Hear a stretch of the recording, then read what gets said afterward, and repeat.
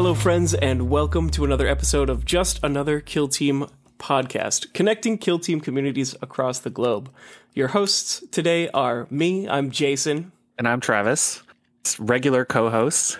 We connect with all sorts of different people, TOs, competitive players, and just anyone else that has something interesting to say that they message us and convince us to talk about on an episode. Yeah, we do like making the world a little bit smaller, one hobbyist at a time. We do have a Discord and a Patreon, which is definitely some stuff that you should check out if you enjoy our content. And if you do enjoy this podcast, make sure to share it with your friends who play Kill Team, because the more, the merrier.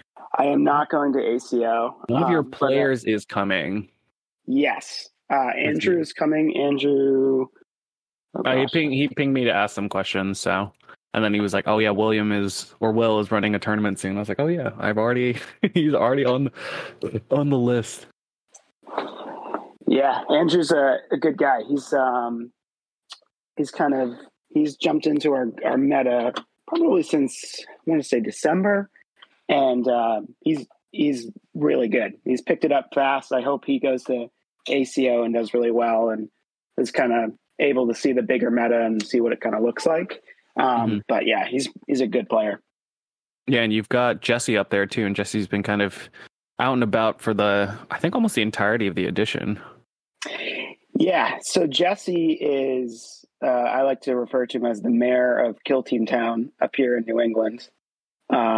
He's incredible. When I got into the game, he was instrumental on not only kind of pointing us in some directions to some resources and kind of what to look for, but also just an incredibly kind, a really great player himself, really fun hobbyist too. Like he really comes after some really cool projects. Like for the winter, he played all Compendium teams. He was playing Tyranid warriors on 50 millimeter bases and, like driving himself nuts, but yet having a really great time doing it. So, yeah, he's awesome. Big vibes. Well, I think Jesse is the primary person that's come down from the New England area down to the New York scene for our monthlies from time to time. And then obviously a couple players have gone up. And then we had Mandy on here, I think in the middle of last year, to talk about Cadian or like the Casterkin and just a little bit about the New England scene. And I think she's also in and around your community. Yeah. Yeah. Mandy runs. So, and I can talk a little bit more about this, but Mandy runs Norton, which Norton is, there's really kind of three places to play Kill Team in New England right now. There's a fourth one kind of coming on the scene in Massachusetts, but they're still quarterly. So Norton, Massachusetts, which is Battlegrounds Norton, is run by Mandy, and they run a monthly tournament there. We run 2 monthly tournaments in Maine right now, which I'm part of both of those. We run one at Phyrexian Life Games, which is in Scarborough, Maine, which if you know where Portland, Maine is, it's probably about 5 to 10 minutes south of Portland, Maine. And then where we started our main meta was a really cool shop called Pints and Ponds, which is a gaming bar, essentially, the gaming bar space. So they run a Kill Team tournament as well. Derek was instrumental in kind of getting us started in Maine, especially. And so now we kind of have three times to play in New England, which is really fun. We went from Norton having about probably like 6 to 10 to now we have probably, I'd say in the greater New England area, probably about 20 to 30 players traveling between those three stores, which is pretty fun. Yeah, that's great. Nice. And we did it in less than 9 months, which is the real crazy part. So between the 20 to 30 players, like how many people show up to each tournament? Yeah, great question. I would say we get about 8 to 14 per event. So I think one of the challenges that we've had recently is Magic the Gathering seems to keep making too many cards. And I know Travis is probably pretty excited about that because I know he's a Magic guy, but certainly I think one of the challenges has been hard to find days that we can all kind of have events and not compete with each other. We've made it a point for all three gaming spaces to try our best not to compete with each other so that everyone can kind of travel back and forth. But even still, we're getting about we just had an event this past week at Phyrexian Life Games in Scarborough. We had, I think, 13 people signed up, and then at the end of it, we had 10 people play, which was pretty good. And then we had Norton the weekend before, which I want to say was 12 players. So we get about, 10 to 14, which has been pretty good. Pretty good turnaround, actually. Yeah, and you've got like three separate communities all kind of playing and having their own little individual metas and their own individual little team captains, kind of. So having the interplay is probably fun. Have you guys thought about doing kind of a traveling tournament between your three stores? Not a tournament, a league, basically, where people can, play at all three stores? Because that could be a fun way to mix it up. I think so. I think we've talked about a kind of summer league might be fun. The nice thing that we have right now is the real thing is trying to get folks to travel. And I think one of the challenges that we have in New England, especially, is that between our main locations, which are about 30-ish minutes apart from each other, and Norton, Massachusetts, it's about 2.5 hours. So what we're trying to do is try to get folks to carpool to the different tournaments. So if they miss, we try to make Norton kind of a primary because it's the only one in Mass. So myself, one of my good friends who got me into Kill Team, Zach D, and I will travel down. We offer up car space. We'll go down, and then vice versa. So Jesse will bring up some guys, and we kind of get that back and forth. The untapped market for New England right now is New Hampshire. So we have a kind of growing group out of New Hampshire. They're not running events, but they're coming to our three spaces, and so it's trying to capture those guys and get them to play. And what's been really fun too is also we're getting some folks from kind of northern Massachusetts towards the New Hampshire line as well, who will kind of go back and forth. Yeah, that's cool. So with all of the growth of the scene, has that mostly been revolving around organizing tournaments, or do you have like a casual game night? We've kind of seen a couple different formulas. It sounds like you're mostly like tournament based, though. Is that true? Yeah, we would say that we're more tournament based, and that's because 40K still holds a lot of space, and especially here in Maine. And so we try to kind of pair ourselves with 40K and those gaming nights. And so we're able to get some of those nights, but we have a pretty good community here in Maine on Discord, and we try to get, set up some games on Tuesday and Wednesday nights at two different stores. And then Pints and Ponds kind of has folks kind of play throughout the week, which is great. But tournaments become our really big focus. And I think that comes from my experience with gaming itself and organizing itself has always been around tournament play. And so it's a great way for folks to, obviously the competitive play part is always fun, but it's a good way for folks to kind of meet each other and know each other in a kind of easier space. And then at that point, kind of break off and be able to kind of set up games. I try to set up multiple games a week with multiple different players as much as possible. I'm going to run out of some of that time coming up here pretty soon, but I'm certainly hopeful that I can kind of keep promoting that in our community and keep growing as we move kind of into the summer months. Yeah, I mean, the Northeast region is going to have a lot of upcoming tournaments. We have Atlantic City Open in June. You're running Ironweld at the beginning of June, I think June 1st, 2nd. Yep. Then we'll have Goonhammer in July, which will be, I think, early July 7th, I believe. And then later, the New York Open, we finally penned our contract. So for anyone who's listening, who's interested in coming to the New York Open, we don't have the website set up yet, but it'll be in October 26, 27. So lots of ticket events and lots of big tournaments. So hopefully all of that excites people.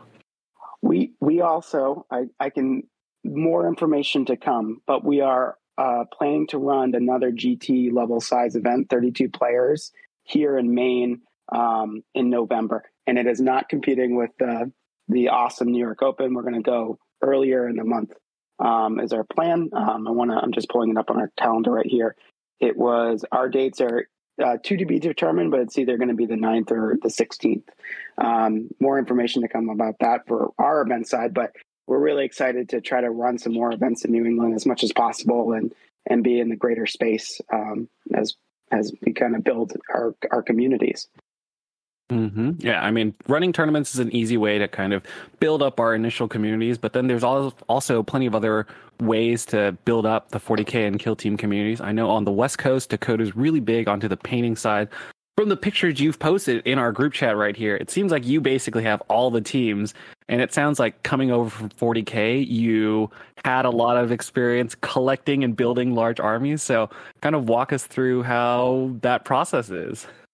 Absolutely, yeah. So my experience in the game has been long. I've been around Warhammer 40K particularly since 2000.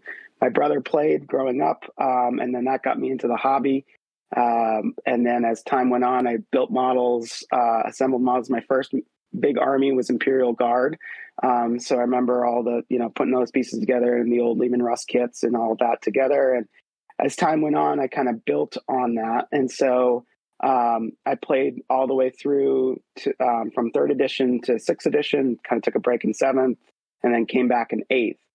And 40K, playing Warhammer 40K, it's especially on a competitive side, and I can share more about that. My experience in that is that you have to have these massive armies that are, 300-400 models in some cases. I played in my main run for competitive play in 9th edition, I played Imperial Guard, Tyranids, and Death Guard. And Death Guard was my lowest model count.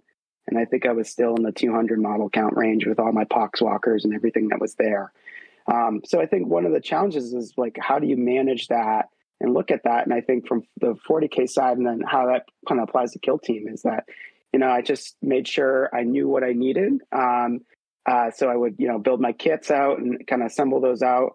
I was really particular about my painting and making sure that everything was painted to a level that someone 5 feet away from the table would say, that's okay. Following up painting standards, and then using a lot of tricks. So I really like using the GW contrast paints and the speed paints. I really like to use their basing mediums too, which makes basing really, really easy and quick. I think there's a lot of strategies to make your models look even more incredible as you go. But when I came over to Kill Team from 40K, I set the challenge for myself that I would work harder on my painting. So before, because I had so many models, it really, I just had to have them battle ready so that I wouldn't get deducted points when I went to tournaments. And then when I came to Kill Team, I said, well, I only have 12 models, so I'm going to take my time with it and really kind of assemble models, look at what I want to do with them, paint them, and each time try something new and a different paint strategy and painting technique. Right now, I'm using a lot of, I really like the slap chop method, and then utilizing the texture paints, especially the blood paints. I'm finishing up Nemesis Claw right now, and I've converted them from Corn Berserkers, and utilizing a lot of blood paints with that has been really, really fun. But I think one of the big things I would tell anyone in hobbying especially is hold on to your bits. That is like one of the coolest things ever, is that you can start a project and go, oh, I think I kind of want to start it there. And then as you start to work through it, you go, oh, I really need a plasma rifle, or, oh, I really need this or this. And then, kind of taking that time to go through your bits, and you can have a really fun and creative project at the end. So I would suggest take your time, have fun with it, and show off your models to your friends. It's really fun. Yeah. That's actually really interesting, and we've never really chatted that much about like hobby techniques, but I'm, not to put you super on the spot, and I can clip this if need be, but how would you explain slap chop to someone that's never heard of it in like 20 seconds? Sure. Yeah, absolutely. So first off, start off with really good spray paint. I would highly suggest Army Painter or GW spray paint. If you can, get GW spray paint. I would, then you want to spray paint it with a light coat of black spray paint, in the case that I've been doing on my slap chops. And then afterwards, you're going to use a dry paint. So I really like the Citadel paints particularly. I've been using them for 24 years at this point. I don't think I'm going to stop. So I would say you want to then use a gray dry paint over it. The brush you want to use is kind of a bigger brush, just go for it. Just go right on over the model. You're going to cover that black paint, but you're going to leave some little points. You'll see them in the creases of the color as you go. Once you finish the gray, you're going to do the same thing, but with white. And the white really gives a nice contrast. And then once you have that done, you can apply contrast paint or a speed paint over it. And because of that, it's going to add a little bit more depth to the color, which looks really, really nice. And the effect is really quick. So what you can end up doing is with that that slap chop and using those contrasting colors, you can finish a kill team in a week easy, which is really fun. It is really incredible. And for anyone that's never done this or is kind of intimidated by the painting that's listening, it really is just I get giant brushes from the giant makeup brushes from the dollar store, and then you kind of just you dab it into the gray and then you do a quick smear on your skin or on a paper towel or something to get the texture right, so that it kind of covers it, but not super amazingly. And then if you just kind of do quick strokes, it really just ends with it catches the edges and you don't have to think or try that hard, and it works really amazingly. And then the same thing with the white, with the paintbrush being a little bit even more dry than that. And it's so much easier than it sounds, and it looks so good.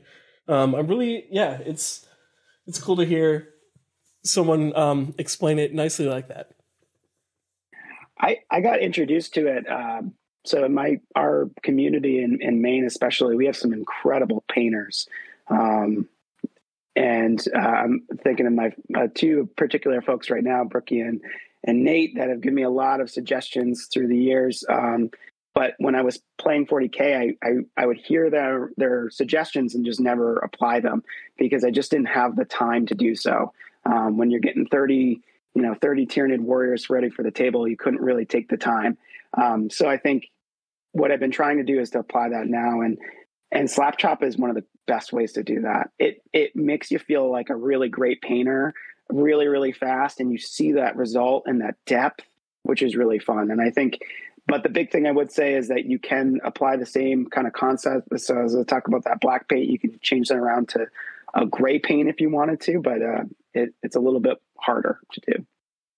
Yeah, for my part, I've been using some version of this for the last couple years, basically using contrast paints as a tint on whatever your undercoat is. So my mandrakes, that I don't know if anyone watched our YouTube video when we did our mandrakes review, that scheme was done with contrast paints and underpainting and basically a light version of slap chop just to get initial highlights, and then I'd layer up after I do the contrast paints, just because it gives you a nice working layer. And you could stop there, which I think a lot of people do stop there for slap chopping, but you can just use it as a base coat for you to do the traditional layering up that GW likes to push. Yeah, absolutely. And I think the other thing too, the slap chop that's I think really great is the basing.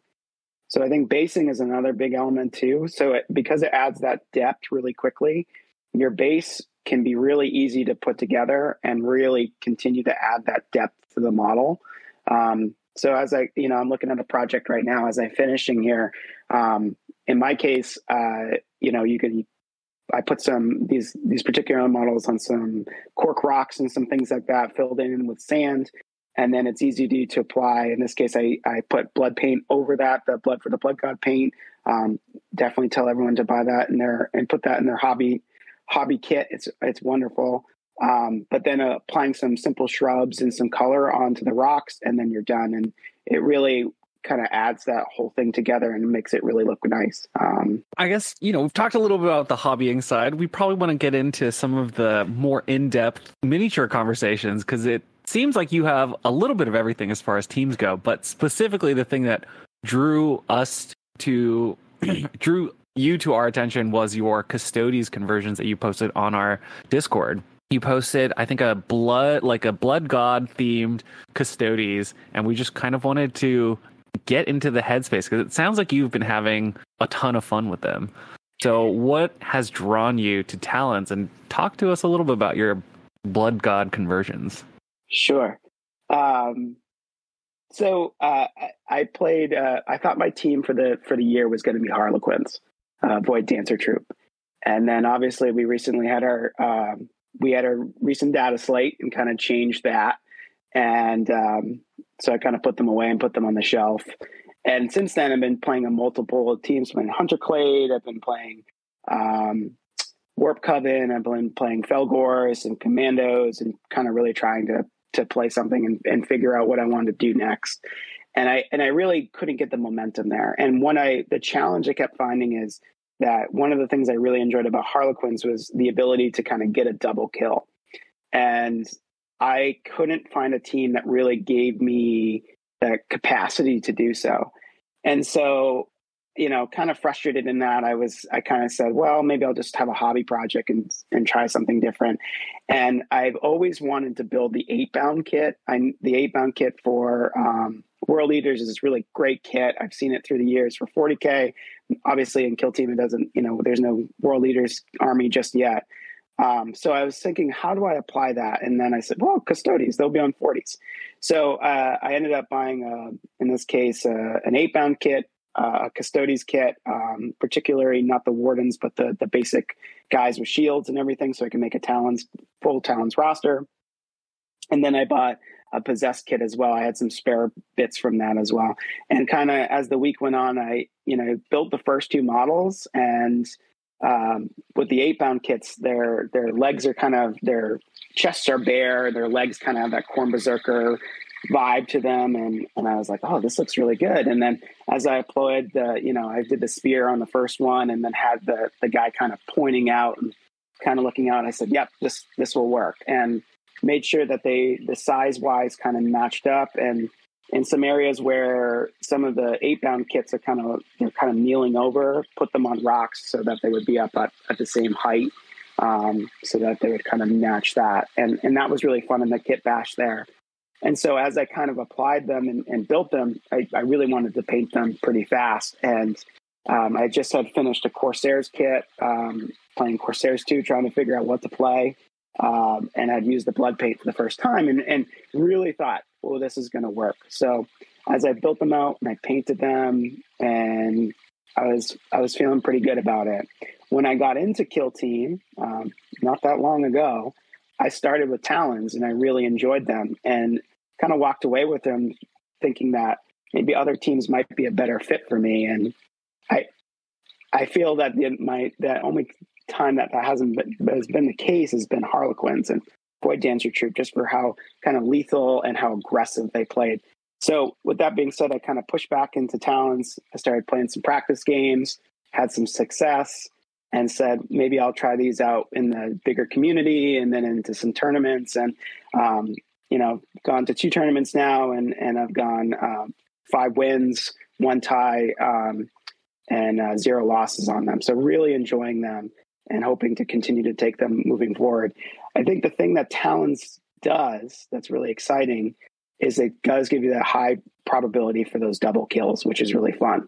So they play that super aggressive play style that I think is really kind of missing sometimes in competitive play.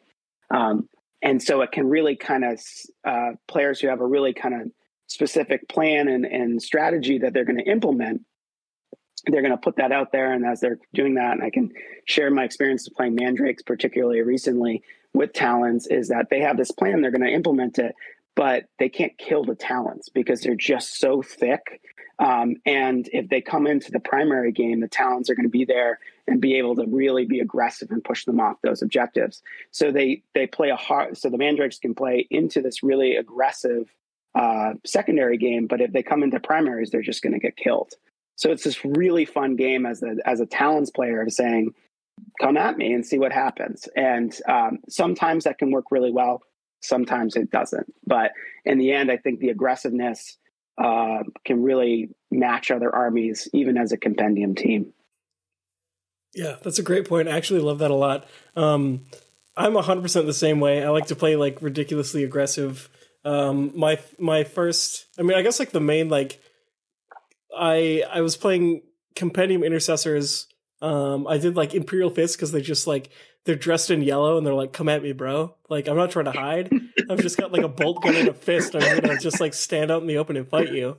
And that's just kind of been like the vibe. And then like my joking version of the Imperial Fist Phobos Marines was in cursors that don't use conceal orders, and that actually turned into something which has been really fun. Yeah, aggressive play. Love that. Yeah, I mean, the Custodies have some of the most powerful Compendium rules in that they get no crit damage, injury bubbles coming off of the Sisters, so you can mess up a lot of the melee combat steps, or even just a lot of the breakpoints, because an 11 wound operative on the Sisters is pretty good, because you always give them the 5 faceplates, because the 3 Custodies or the 2 Custodies can do whatever they need to already out of the box. You don't need to baby them. But the 5 Sisters that you take, they always have 11 wounds with a 3-up save with good melee profiles, and you can hold CP for rerolls if need be. So you end up with a very reliable team. It is somewhat telegraphed, but sometimes telegraphing is fine when you're just playing Seek and Destroy or Recon and just running at your opponent and stat checking them. Yeah, and I tend to play Seek and Destroy, and I think my community knows what, especially from practice games into tournament play, of what I'm going to be playing, particularly for my TAC ops and what that's going to look like. But I'm okay with it, because I think it does force a play, a type of play that, my opponent has to be worried about it. One of those cases is that I end up often taking Headhunter, and I'm hoping to score 1 point out of it. And the benefit that I see out of doing that is that even in that case of only scoring 1 point out of it, the benefit is that their leader has to play much more cagey. And so if they decide to kind of move into the space, they have to know confidently that they're going to kill a Custody. So if you're playing a Nemesis Claw matchup or any kind of plasma pistol matchup, particularly, you got to make sure that you kill that, you drop the Custody when you come in. And if you don't, then the trade up is going to be really challenging. And so it ends up forcing players to, again, kind of playing away from the Custodies, which is great, because then they can play the primary game really, really well. Moving a Custody off of a point is just really challenging. And then I think the other piece of it too that I've really enjoyed is the Sisters game. And I'm talking a lot about Nemesis Claw right now, and Mandrakes. I think we're seeing a lot of them in a lot of people's metas, but ours particularly in the Northeast in New England, we're seeing a lot of Mandrakes and Nemesis Claw. One of the great things with the Sisters matchup is that they have the potential to, the break point of, if you roll well, rolling 2 5-ups, you have that potential of kind of dropping everyone but the Lightning Claw guy, who's reducing damage by 1, which is really scary. So if you're a Nemesis Claw player, you're like, well, I can go charge the Sister, and I'm only really doing 1 damage on the first swing, because I'm going to reduce damage to minimum, probably 4. I'm going to use my plate, so I'm reducing it now to 1. They're going to strike me back for a crit, so now I'm at 6. I'm going to strike again, so again, they're at 5, and then I strike back, and I'm potentially killing. And that trade up is phenomenal. And so I think one of those things is that it certainly is very typecast, but man, it scares players to come up. So, and it allows you to play so aggressive, which is phenomenal. Yeah. So I'm curious about, do you ever take 4 Custodians, or is it always 100% 2 and 5 with the 5 Sisters? Yeah, that's a great question. Kind of a mix, to be honest. So when I built my Custodies, particularly, I built in the picture that it doesn't do them well because they've been changed a little bit since then. But the 5 Sisters were initially 3 power swords, 1 bolter, 1 flamer. The flamer has been cut, so I have a bolter in there. The bolter's probably getting cut and getting into another, so it'll go to 5 swords. But with the Custodies themselves, there's 3 shields, 3 spears. And so if I ever decide to play the 4, I can never play just 4 shields or 4 spears. And the reasoning that I decided on that is that the shield does provide some really good tech pieces, particularly in kind of bullying melee teams that are going to come at the Custody models and kind of come at the Talons. I generally play the 5 Sisters and then 2 Talons in Into the Dark 100% of the time, always. On open board, I tend to play usually 4 Custodies, and I will go to the Talons if it's a loot situation or I'm playing commandos or something like that.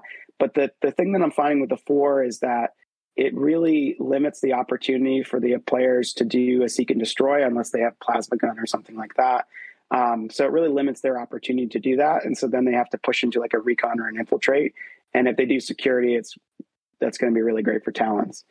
In Beta Decima, this is going to sound very strange, but I play always 4 Custodes on Beta Decima. So if I'm playing Into the Dark, always Sisters, open board, it's kind of a mix. And then Beta, it's always 4. And the reason why is they can cover so much ground on the gantries and really bully players to stay back. You have to play a really conservative game. But the nice pieces is that because, again, you kind of can get some nice line of sight blocking pieces in there and some elements to kind of keep your Custodes alive so that if they want to come up in melee, they're going to have a hard time. If they want to shoot, you're staying in conceal until the moment you don't need to anymore and you can charge or get into that melee. And they probably don't have enough firepower to kill you. So then you end up having maybe 2 Custodes on their side of the table and they can't really do anything about it, which is really great. So like with the 4 Custodes on Beta Decima, do you take the swords and shields at all, or is it like all spears? I take, because of my build, because I have 3 and 3, I always take 3 spears and 1 shield. And the shield, I generally make my leader. So again, it kind of typecasts if you want to take a headhunter or you have a particular type of, tac op that you're going after the leader or what have you. But it just kind of allows him the ability to run up and kind of force that. The spears are really great too. I think on Beta Decima particularly, the Overwatch potential is really strong. Their shooting is really strong. I think one of the things that I keep having experiences with against opponents, and they're talking about afterwards, is I didn't expect your shooting to be so good. So one of the problems with the shield is that minimum range of 6 is tough, and you have a bolter profile with P1, but it's still 3-4. That 3-5 is phenomenal on the spears. With P1, you can really do some good work. Yeah, hitting on 2s in P1 is like an insane combo, like almost regardless of the damage. And then 3-5 really just like pushes it over the edge. It's like, honestly, I feel like the spear custodian shooting is like better than most plasma profiles in the game, especially because you have access to double shooting. And they can just like stand out the open and shoot fearlessly. It's some of the best shooting that's out there, honestly. Yeah, and I think too, when you look at when you're setting up your team and you're looking at equipment, if you go for Custodes, so if you go Sisters, you're going all plates. So you're going all face plates and calling it a day. It's just too good not to take. But when you're looking at a 4 Custode list, there's kind of 2 equipment choices you can go with. But I think generally the right one is to go 3 oath parchments, and there'll be that time to roll that 1. And it's great on a burn for a shoot, or I tend to use it for a shooting attack or a melee attack versus a save, just because I know I'm taking min damage already and I'm trying to utilize cover as best as possible. So, to really extra push that damage through, that's what I tend to do, and it's great. The other loadout that I sometimes run is 2 oath parchments, 2 misericordias. But recently I played Interesting, the Misericordia. Can you tell our listeners what the Misericordia does? Because I'm almost 100% sure that even the players who play Talons of the Emperor do not use this equipment. So give us the rewind. Yeah, so, and I can give you a really funny, so I talked about in my recent play experience, 5 wins, 1 tie. 1 tie came down to a Misericordia. So the Misericordia is each time after the operative fights in combat, you can use this ability. You roll a d6 on the 3+. The operative you are fighting takes 2 mortal wounds. It's tough because the oath parchment, generally a reroll is always usually better. But what ends up happening is you get in these kind of stuck in combats in particular cases. And I look at more towards elites, and particularly intercessors, Phobos, legionnaires to some capacity, Nemesis claws. I'm going to probably go all oath parchments, but you have those ones where you just have a terrible roll, you get stuck in, and maybe you can kind of slash out and finish out the combat on that. It's very nice at the late game. Recently, I was in the tournament. First round, I played a player in our local New England, a very good Phobos player, has won a couple of events regionally in our locals. And we ended up tying because the Miscordia, I rolled a 2 on it, and I didn't do the 2 mortal wounds. And so I left his Phobos guy on 2 wounds. And it was the difference between tying and winning by 1. I would say give it a try. Give it a try in your equipment. You're probably just going to go back to oath parchments, or if you're playing sisters, go to the plates, but give it a try and see if you like it and if it works. Sometimes it's nice into commandos as well. I actually love that. We're definitely birds of a feather. I love your crazy, like, you're thinking on your own. It's aggressive play style. It's bold. I love it. I mean, I've been thinking about like trying to dabble in Talons for a long time, and right now I'm feeling a little bit like lost. I was like, I'm going to take a break from elites, and I'm like, I got to go back, and I'm really feeling the Talons after this conversation. So for my sake and for all the listeners, when it comes to the sisters, you said you chopped off the bolt gun. It wasn't really doing it for you. Tell me about your preferred loadouts and the situations for the different sisters loadouts that you do and why. Sure. So sisters, I'm also going to add a little piece of spicy tech in here that you're never going to use, except for maybe into Nemesis Claw and into Warp Coven, but I'll get there in a second. So I was running 4 sisters with power swords and 1 with bolter. And the reason that I was running the 1 with the bolter was I was making the 1 with the bolter the leader. It's a bolter. It's nothing exciting. It is what it is. But what she was providing was kind of backline support. So she was, scoring objectives in the back, particularly loot. And she could, if you're into the dark, she can kind of set up plays with opening doors and things like that. But she's not really pushing forward. So she's kind of out of that space. The 4 additional sisters with power swords are phenomenal. They're 4/6 profile, lethal 5+ like any power sword, but because of the faceplate equipment piece, you can get into these really, as Travis kind of alluding to, is like your 11 health models you're also taking minimum damage, which is really, really strong as a component. So you're kind of putting those 2 pieces together. Now, I would say I haven't ran into a Warp Coven player except for myself. Playing some practice games. I don't end up seeing too many Warp Coven players, but I think Nemesis Claw has become the new big thing, and especially with Psychers, one of the things that the sisters do really well is denying.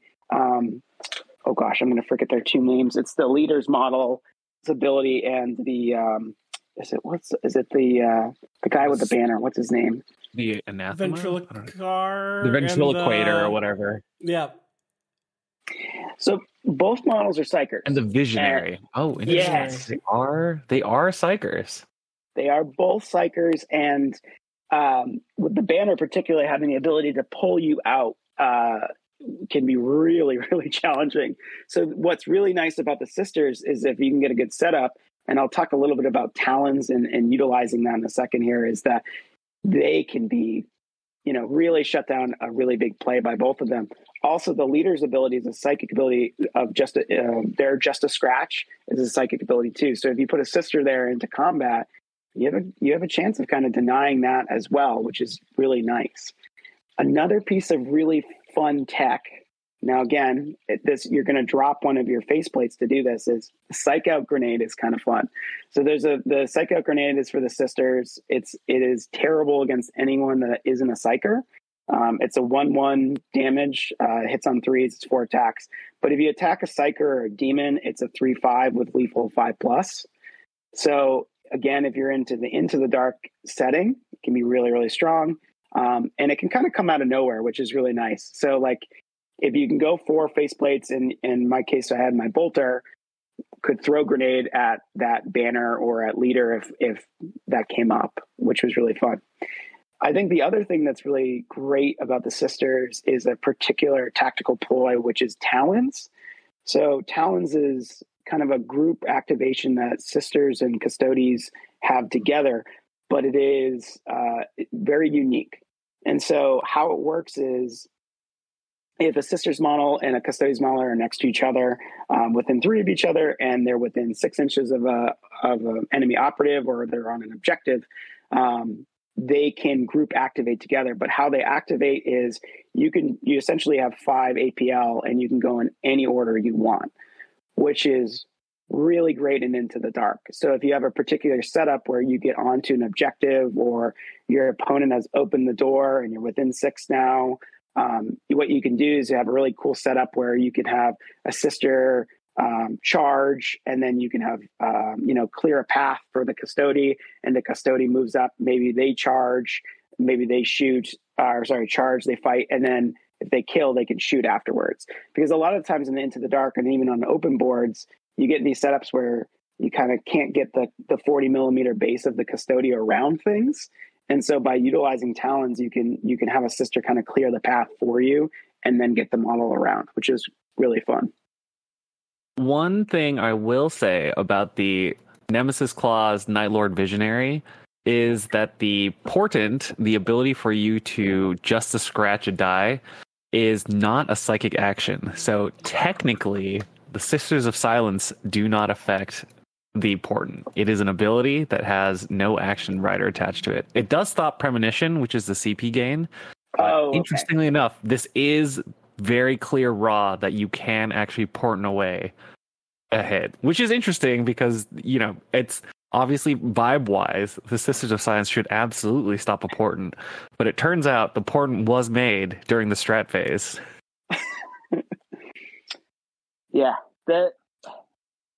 that's not to say that the other thing that you're talking about, the tactical ploy Talons, is not a very unique ability, especially on In the Dark when there are doors and there's operatives that jam things up. Being able to mix your 2 activations is really powerful. That 5 APL block that can include a sword sister and a custodian with a bolter with P1 and a big sword and all of the other stuff can allow you to clear rooms where your opponent really just is not ready for the amount of things that happen simultaneously.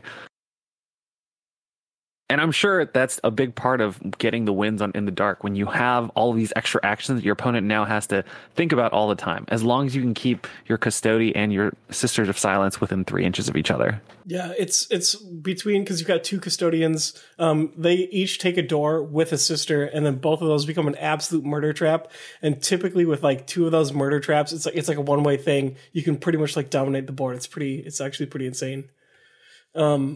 Yeah, so a quick recap on that first thing. So you always take 4 power swords. You did a bolt gun for a while, and now you traded it for a flamer? Is that no, I traded it for another power sword just to have it in the rotation, because especially in Into the Dark 2, once you start losing some of those sisters, you really your combat efficiency kind of pushes to other parts of the board, and you really lose that effectiveness.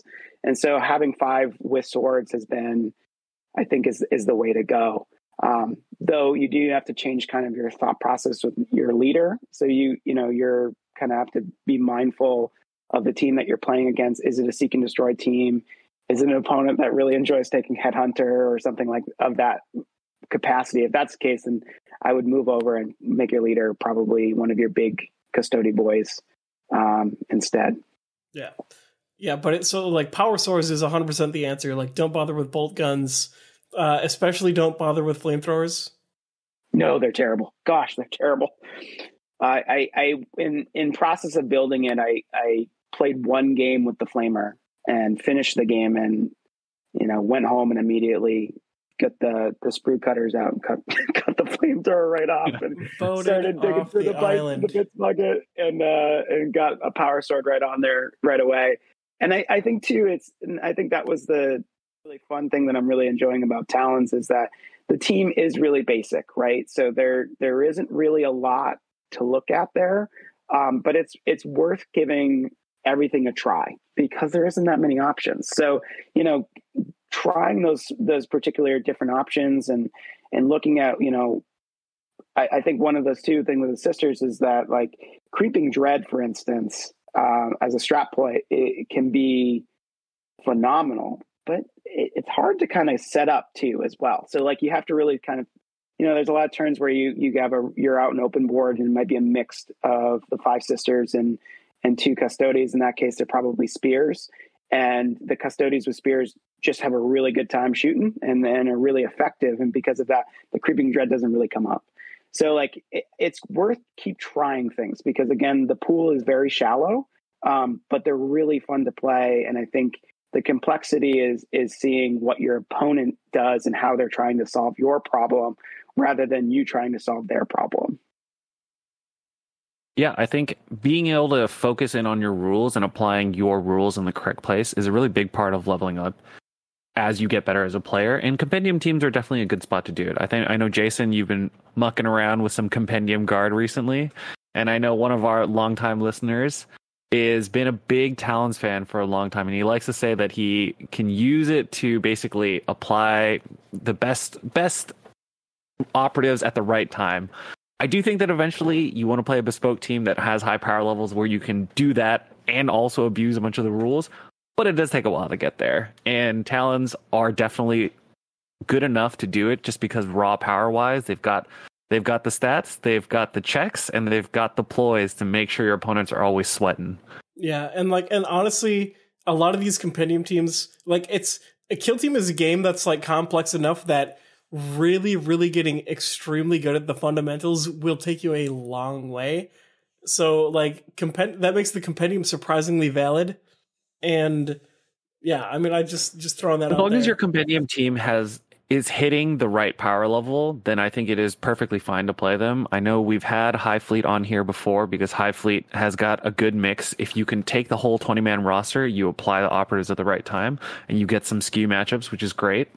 Custodies also can do skew matchups. Compendium Guard can also do skew matchups. Just taking 4 AP2 guns is very powerful, especially if you think that there is any number of appreciable elites in your game, because you can load up on all the APL and have 6 operatives, all with AP2 and AP1 guns with reroll 1s, all with 1 extra APL, so they're all moving an extra 7 inches, dashing, and then blowing up a dude. Pretty hard. It just depends on the matchup. And if you can know how to set your team up to apply those things at the right time, it is always going to be rough, because at the end of the day, if you're not letting your opponent roll dice, it doesn't really matter. And that's why the Custodies Storm Shields are so powerful, because it doesn't really matter what your opponent is rolling in melee steps. If they miss one time, they're only getting in the 1 hit in any combat step, basically. And I'm sure you've gotten a lot of use out of that, right, Will? I have. I really... The Storm Shields, I think one thing that really catches players is how that parry mechanic works. And so I think when you look at it, that can be really one of the things where they're not prepared for. That double parry can be really shut things down really quick, especially with your crits on your parries out too, which was really, really nice. And I think too, having played, I can't say that I've played for Kill Team. I'm at 10 months, which is phenomenal to say, of playing this game. But as I look at it and really playing a variety of teams and experiences, I think it's the big thing that from my experiences, and as I try to build community in my area, is telling folks just, play the team that you like and have the most fun with. And I think what's really, really been great is that the Compendium team, some of them, right, like Guard and High Fleet and Talons to some extent, have that.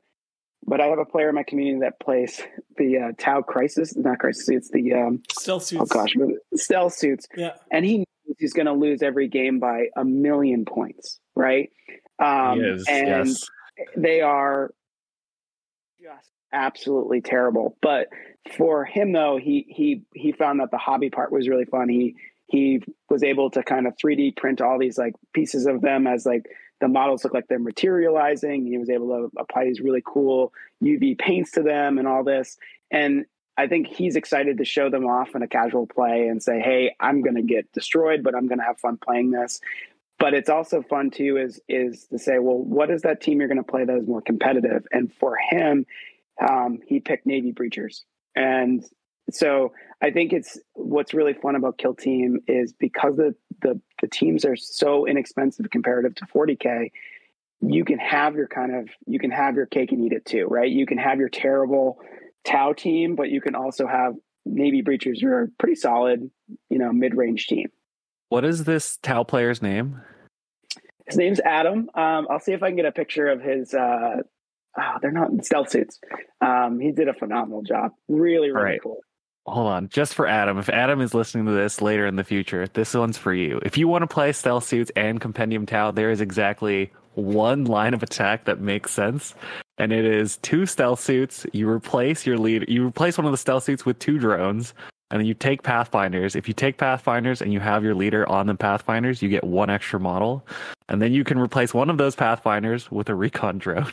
You can have 2 more drones from the stealth suit team. You have 2 stealth suits. You have 5 Pathfinders. The one saving grace is that if you play against an elite team, you can take 5 photon grenades and stun the ever-loving shit out of all the Space Marines so they can't move, and you just run around and you doink your opponent with marker lights, and you can make it work. It's just not very good. But if you are going to do it, you can actually have, I think, 12 APL across the Pathfinder team and 8 APL on the stealth suit team, and that is just barely enough to be competitive. Is it good? Absolutely not. But if you want to go hard, you can shove all of your equipment onto a stealth suit leader, give him the 5-foot field of pain, give him the free mission action, give him the target lock so that you get a reroll and have a really, really terrible Doom Guy stealth suit leader. Is it good? No, but it is probably the only way that I could theoretically make stealth suits work, because if you take 3 stealth suits or 6 stealth suits, God forbid, you will lose 1,000% of your games.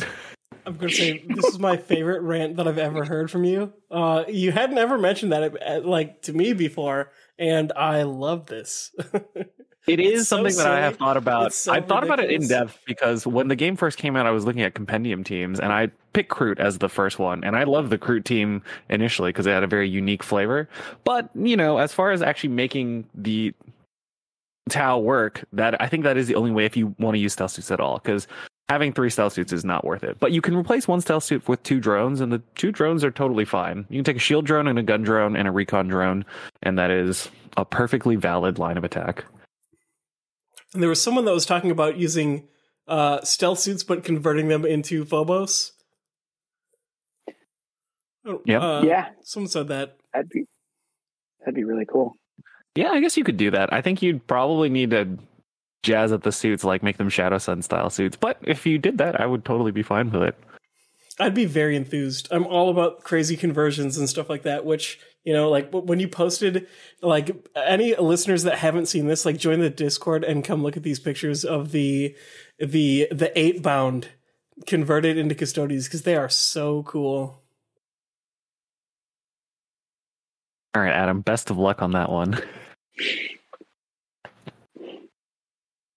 As far as the rest of your scene, you talked about in depth a little bit of Custodies. You were playing Void Dancers for a while. Obviously, with the new data slate changes, Void Dancers maybe have taken a backseat. Interestingly enough, Void Dancers have not actually lost that much win rate on the week-to-week stats. So it might actually be that the obituaries were written too soon. So maybe you could go back and find some use out of them, Will. Yeah. Yeah. But you'll always have it in your heart, the old way of playing Void Dancers. So it does feel like it's hard because you're going to always think about Fly. But the actual stories of Void Dancers falling to the wayside have not really come to pass on the week-to-week stats. Yeah, I've got to do a real quick shout out. In we've got a league that's running over here, and I played against a guy over here. He's a good dude. His name is Brian. He's playing Void Dancers post nerf, and he absolutely slapped the hell out of me. In the game, I was like, oh yeah, Void Dancers post nerf, this will be fine. And then he's just double kills. He's just smiling. He's just being the best opponent ever. He's fun. He's cool. He's slaying the hell out of me. It was the game opened up and he overextended and I killed 2 clowns with grenades and then he just butchered me in one landslide. I was like, damn, that was beautiful. Yeah, turns out the raw stats seem like they might be holding up. I do not think that they have any legs at really deep tournament runs on 7 or 8 rounds. But for your casual 3-round, 4-round tournament, it does seem like there's still probably enough room for them to do well. Yeah. So if anyone's still playing Void Dancers, come to our Discord and hit us up. Yep. Honestly, feel like the nerf. Honestly, after that game, I was like, that barely did anything to them. Like, they're still awesome. They can still jump in and, like, crit and strike and just, like, kill you without you swinging back. They can still, like, parry your hits away. They can do, like, all of their shenanigans, but they're a little bit less mobile. And it was kind of the same thing where it seemed so doom and gloom, but it's like, oh no. They still have 3 APL, and they still are going to double kill you a lot. They just telegraph a little bit harder now, I think, is the main worry. So really, really solid tournament players will be watching your movement ranges a lot better. And you really can't do quite as much as you could before. But, the stats haven't changed. It's just the movement, which is a really big part of the game. It is a big I don't know, deal. Will, have you actually gone back to try Void Dancers after the nerf? Or was it the nerf happened and you moved on and now you're enjoying Talons, so you just don't need to go back? So the right before the change, we had a tournament here in New England at I can't remember the shop's name. It was their first kill team tournament, and they haven't really got going yet too much there. But the terrain was very 40K-esque, so it was really dense. And my last round opponent, I was playing Void Dancers and to Hyrotech Circle. And what ended up happening was I was able to just move up all my Void Dancers basically behind walls, and they were just going to be able to fly and do anything. And the worst feeling ever was explaining fly to my opponent, who is newer to the game. And what ended up happening was I had a Harlequin that was underneath, kind of like a underneath the vantage to it, but where it was sitting, there was a 40 millimeter circle, so that they weren't going to basically hit as they flew up. They were going to just be able to fly right out. And it was very strange that it was kind of set on this terrain piece like that. Like there was probably like a pipe there or something in the past. I don't know. And so because of that, the Harlequin was just able to like fly out, kill his leader on one go. It was bad. And it just like, it was pretty clear that I was like, maybe Void Dancers is a little too strong. And as a growing community, maybe it's not a faction to play. I think if you have a really well-established community of really good players, and I know especially down in New York, I think that's probably there. But as you're growing your community, maybe if you're the top dog, maybe hold off on playing Harlequins for a little bit. Yeah, having 8 super powerful clowns with 3 APL can feel like a lot until people realize that you have 8 wounds and you can die. Yeah. Oh, for sure. And, I think there's some really good matchups for Void Dancers. I always found the matchup into, particularly when, again, you had Fly still, into Felgors was really strong. I found that the grenade play was really easy to set up, and then because they would end up, bunching up a lot more. And then if you had a really good chance of kind of, chipping them or potentially killing them, you were able to kind of move your status up really quickly and then be able to get into crits for melee, which was really nice. And that kind of balanced that out a little bit into Felgors. But you had to play a really cagey game. I found that when I was playing Harlequins, particularly, my most challenging matchup, and I'm eager to kind of try this at some point again, was Commandos. Commandos was so hard. The Just a Scratch would really, you'd have a good roll, but not a great roll, and then Just a Scratch would ruin it. And then with Choppas, you were just getting cleared out. So your 8 wound models really didn't matter too much. Your grenade trick didn't really work too well. That was a really tough matchup, but I really enjoyed Void Dancers. I think they were, they are a really dynamic team. There's a lot there. There's a lot of complexity there. As a spoke team, or really those White Dwarf teams, they have a lot there of the 4. I think that's definitely has been my most fun to play and play against. A Harlequin matchup, a mirror match, is maybe the most interesting game you'll play. Like it is. You never know what's going to happen. It's really a blast. It really is the mirror of minds. Yeah, I do like having interesting mirror matches. I don't love the concept of playing mirror matches in Kill Team, but there are a handful of matchups where both players have tools in the tool belt to either go first or second. I know that Star Striders is one that I had a lot of fun with. Vet Guard kind of have it because you can basically get shot at with take cover. Felgor have the ability to do pelting firepower and break the asymmetry in getting charged. So like if you run up to someone and you shoot them, you get one hit in. Suddenly if they charge you, their break points are now terrible because they have to hit you twice or three times and you only have to hit them twice.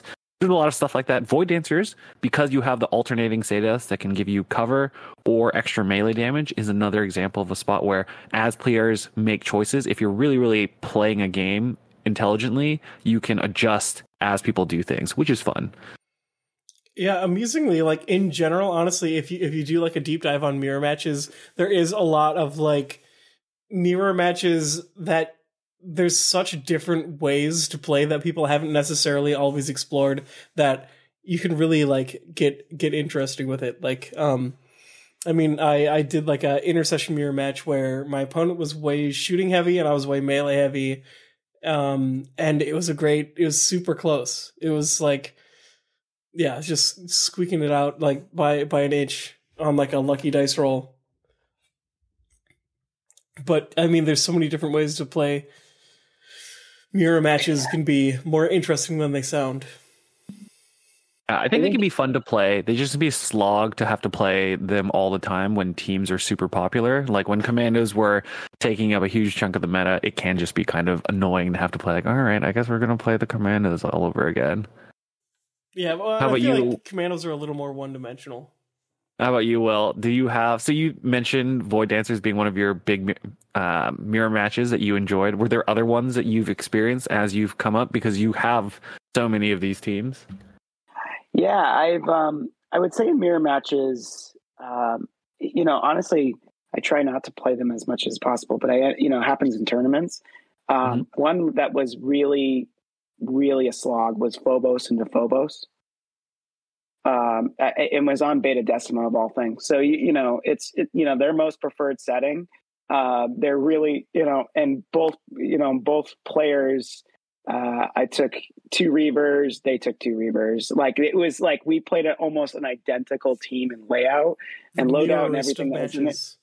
It was a slog. It came down to choosing side on which side was better, and the Beta Decima layouts are pretty symmetrical, but in this case it was layout 4, and there's a little bit of a difference between where you kind of come up to. There's like these middle 2 pieces there. So I was able to take the win, but it was not, we both kind of finished it. And we were like, this was awful. This was not a fun experience. Like, let's not have this again. Whereas the Harlequin matchup, as Chris, who's a Massachusetts player, really great player. We happened to get paired up and we were both playing Harlequins.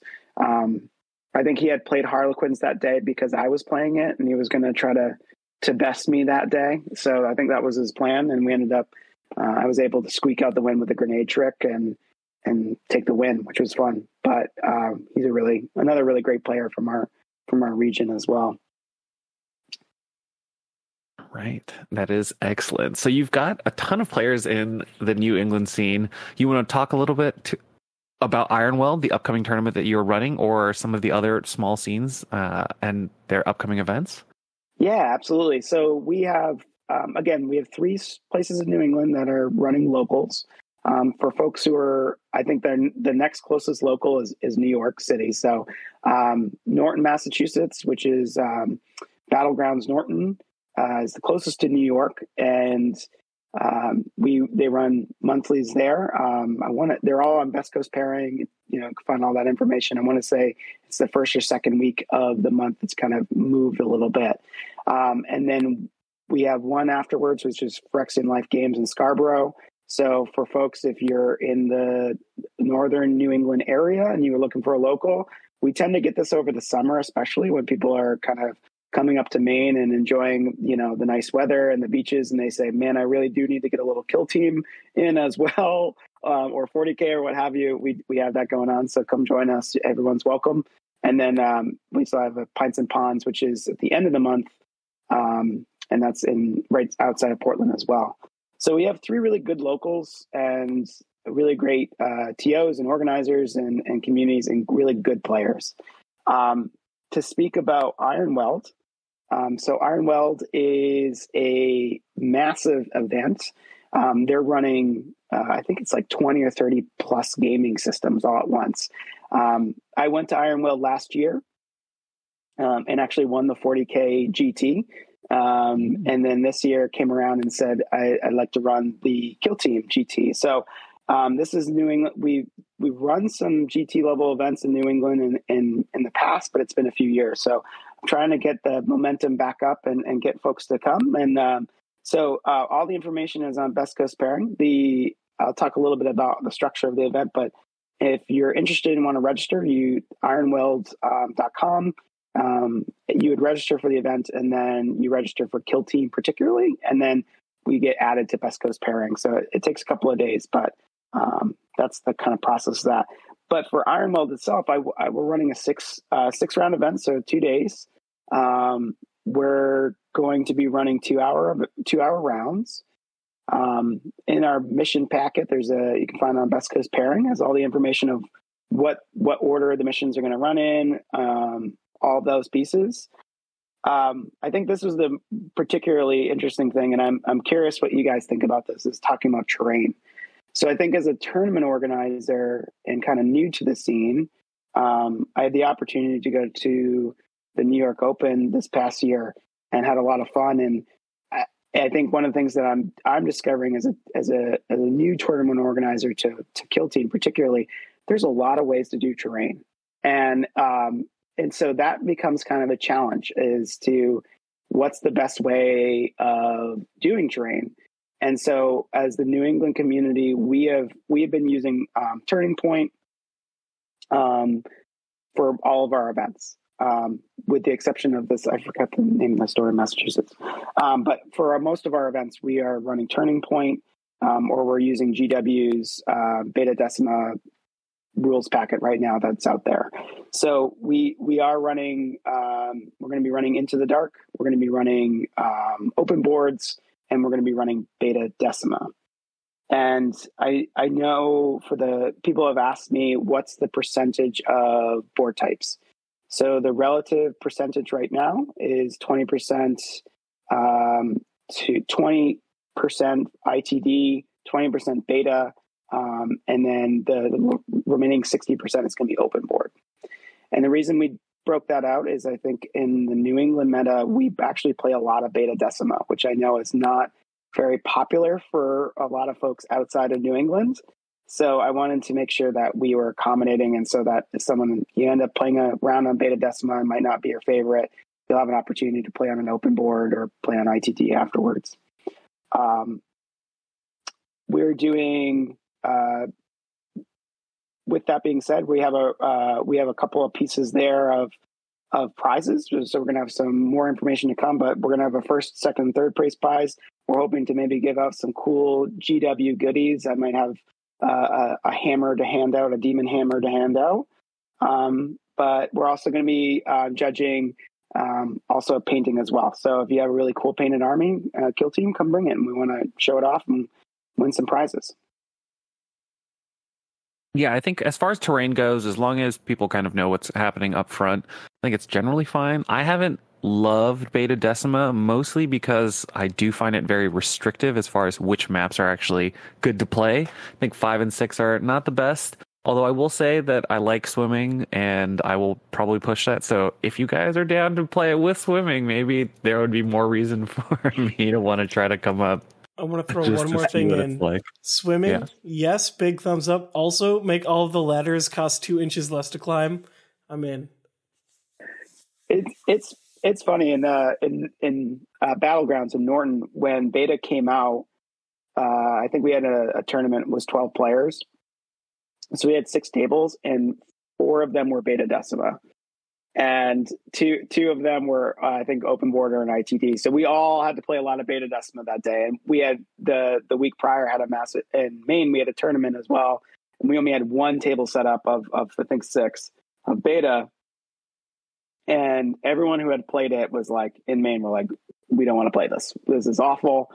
And we went down to our friends in Massachusetts and played down there and said, we'll give it another try and we'll go. And I think the problem, the thing that's really interesting about beta is that the GW layouts, you really got to be particular about them. I think my particular favorite layout is 4. I think 4 is really great. I think the thing with Beta Decima is, as the community comes together to try to maybe solve this problem of how best to utilize the terrain, or decides we're not going to use it, as the folks who are kind of looking at how do we adapt it, I think the challenge there right now is, like, as an organizer, is how do we add those components to a terrain set?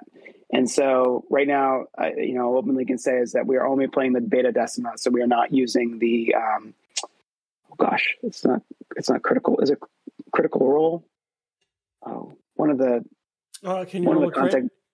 Can you roll a crit? Yeah. He has a really great terrain set come out when I used the other day, but I think still some pieces there that I think could be modified. And I think everyone's kind of working on that and trying to figure that out. And so we're going to utilize Beta Decima. That might be, and it might be another failure. It might be a piece that, people leave in the event and say, hey, that wasn't my favorite type of terrain. Can we, moving forward, if we run a major in the New England area, can we not use that? And we probably won't if that's the sentiment. I think that's the thing that we have to figure out. And I think the terrain in Kill Team is really interesting. As I kind of tell people about Kill Team and new players as they come in, from my experience with 40K, when I think about a codex coming out, it really changes the meta. It really would change how we play and adapt to that. The codexes, I feel like in Kill Team, are really the terrain sets that come out, because they're just so dynamic on how they're played and adapted to. And I think the other piece to it as well is asymmetrical terrain as well really changes that as even more so. So we're eager in our local to start implementing a little bit of asymmetrical terrain as well and trying to figure that out. And we've colloquially called it New York style, which is probably not the correct name, but it feel like New York is such an epicenter of the Kill Team community and meta, and does so much great work for the greater game. So as us mainers, we've been calling it the New York style up there. So, but we're eager to try to learn more about that. And I think, as we look at terrain, it's really fun to try new things and try new different styles. And if it doesn't work, it doesn't work. That's okay. And we'll try something different.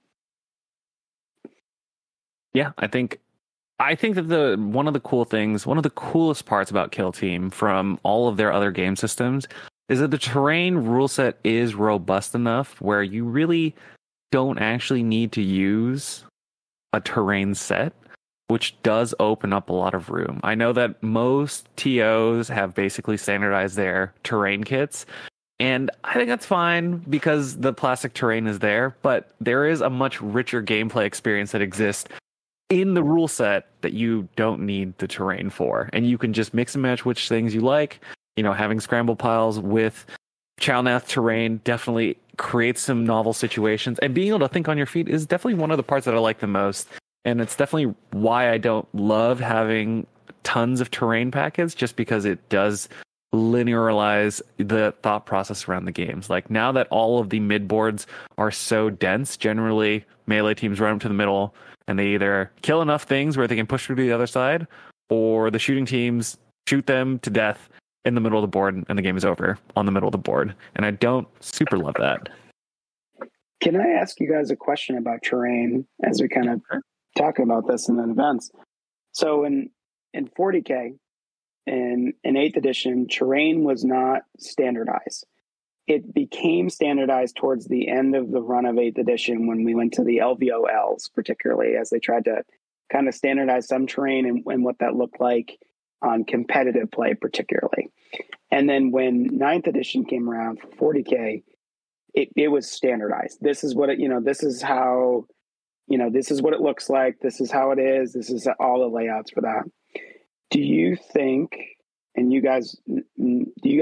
that Kill Team will go in that direction as they go to potentially a new edition in the years to come? Or do you think Kill Team will always be a game where it's very the ability to kind of the complexity of terrain is much better than 40K, so you can always kind of mix and match how you want to do it. Do you think that will remain to be the case, or do you think we'll push to a standardized layout? I think we're heading more and more to a standardized, and that's kind of like shown off by Into the Dark and Beta Decima. Both like gave us like specific layouts, and like all the season 1 stuff was kind of like it wasn't there, and then people kind of started to standardize it, and then the next seasons came out and kind of standardized it. But I think there's going to be like a whole world of casual play and like narrative play where people do all this goofy stuff, because there are a lot of people that are just 100% only here for narrative play. And like, especially like my local scene really like shows that off, where we have a lot more people that are here for casual games, narrative play, stuff like that, than like tournament play. So there is going to be a whole giant element of like the underground, like narrative kind of stuff. But I think tournament wise, it is going to like shift more and more to standardized, like tournament, like you can study it, like people won't be caught off guard type thing. I think ultimately GW is in the business of making money, and selling terrain kits is always going to be a nice chunk of change for them. So if they can, they will. I think that the rule set is robust enough where we don't need to do that, and I personally like the dynamism of that. Obviously, some people don't like that they don't know what the terrain sets are and they can't metagame them, but nobody does, which is part of what I like doing. So that's just how we've been running tournaments in New York, and hopefully we'll see where GW goes. I would kind of expect they are going to standardize terrain over time. It is just easy money for them, and it also takes the blame off of GW.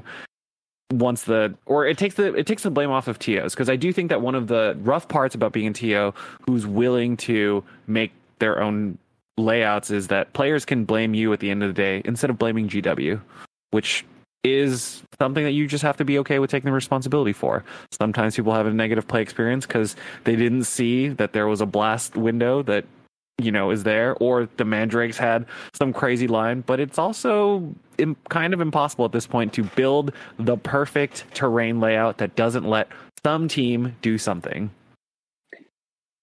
No, I completely agree. I think that's the big challenge. And I think even I go back to 40K a lot, but in the 40K scene, right, even still, even when they standardized kind of layouts, how thick the terrain was, if there were windows, if there was this, if there were that, really added to that, right? And so because of that, it ended up that you would run an event, and if your bottom floor didn't have the windows blocked out, people would come in and be really frustrated about that, or make table decisions and not communicate with TOs and those kind of things. So I think with Kill Team, you're going to always, terrain's is such a huge part of the game. It's the part that I really love a lot. When you set up a Chowneth board and get everything out there, it really looks phenomenal, and it's fun, and it's very thematic and exciting to play. So I think it's interesting. I was to look at how do we make tables look good? How do we make tables be playable spaces? But also, how do we make tables be interesting? And I think what I'm curious right now as a kind of young TO to Kill Team particularly is learning more and more communities about that. And I admire how communities are sharing that information in pictures and tournaments and all sorts of stuff out there. And it's really helpful for a small community like in Maine, as we're trying to figure out what's the best way to play, and always trying something new and different. So I appreciate all the communities out there and their ability to do that. All right. Yeah. I mean, I think at the end of the day, every community kind of plays its own way. Spanish boards have their own biases, UK boards have their own biases, and the US boards have their own biases depending on which TO is running things. So being able to experiment is really important. Having some maps that are just going to be other people's map packs is totally fine, but don't hesitate as a player to experiment a little bit outside the bounds. I would not say that you should play player plays terrain though. That is my only exception. Is player plays terrain is a whole separate meta game that I think is a trash meta game. So don't do that. We tried that at Nova 2 years ago. It was terrible. And I would just not do that. That's the only thing I would say not to do. Yeah, I mean, I think it is amusing that like there kind of is like no right answer with terrain, which is like half of what makes it super fun. I'm not as 100% opposed to player plays terrain, but you know, I haven't done it in a while. But that was like my local club was founded on it, but we're a bunch of like casuals that are here to like, you know, just like play games for fun, and no one was abusing it. The big thing about player plays terrain is that there are certain matchups where you're like, oh, well, I'm not really going to win this game in most cases, like Felgor Pathfinder. So instead of trying to set up a board where people have fun, you just put all the terrain on one side and you just roll a die. You're like, well, if I win, I win. If I lose, I lose. Because it's a 50-50 chance versus the other chance of having to run the whole game where you got to shoot a guy 15 times to finish the game off. So I think there's just like some more toxic elements where at least if you have the terrain there, people are forced to play. And but by now there's 6 objectives always, and I feel like it's leveled out a little bit where like originally the missions I think were a little more toxic with player plays. We haven't revisited it in the local pack, but Travis hates it. I don't completely hate it, but I'm like, yeah, there's a better option. But I don't know. I'm willing to. I'm now that we mentioned it, I'm like, maybe I'd revisit it for a couple of practice games. All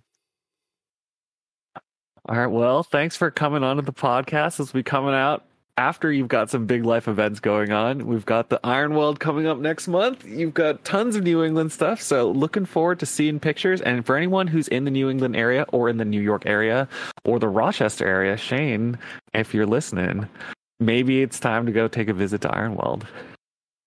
We'd love to have you guys, and we're excited. We're excited to have everyone come and join us, and hopefully more events to come in New England. Excellent. Yeah. Thanks for coming on. Thank you, listeners, for listening until the end.